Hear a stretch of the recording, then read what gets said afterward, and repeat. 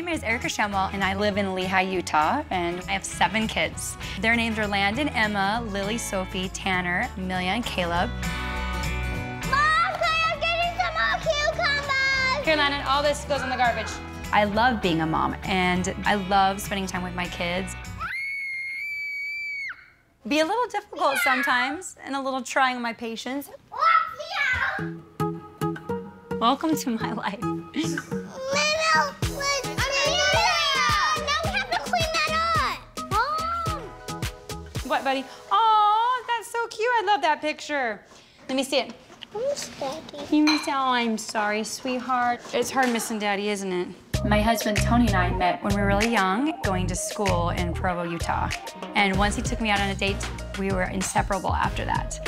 We were married for 10 years, and Tony was an excellent dad. Ready, set, go! He loved just to wrestle with the kids. He loved to snuggle with his little princess girls. He was amazing to have as a partner by my side.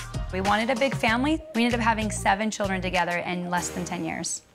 Tony just barely turned 23 when he found out he had a brain tumor.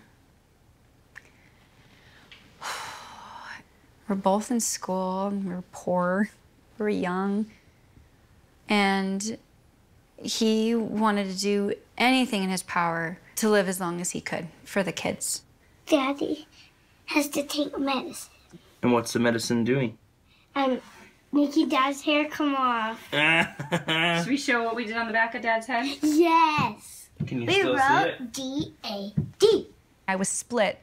I wanted to be there and take care of Tony, and I needed to physically and emotionally, but I needed to be there for my kids and take care of them physically and emotionally. And it puts you in this really hard spot in the middle where you just feel like you're failing just whatever you do.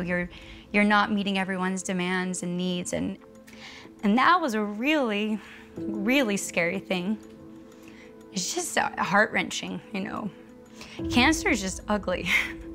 I mean, I understand that, you know, bad things happen to good people. And I've definitely been handed hard things, just like anybody else.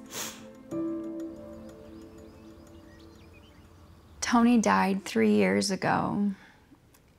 And when he died, I feel like my heart was ripped out of my chest. And I feel like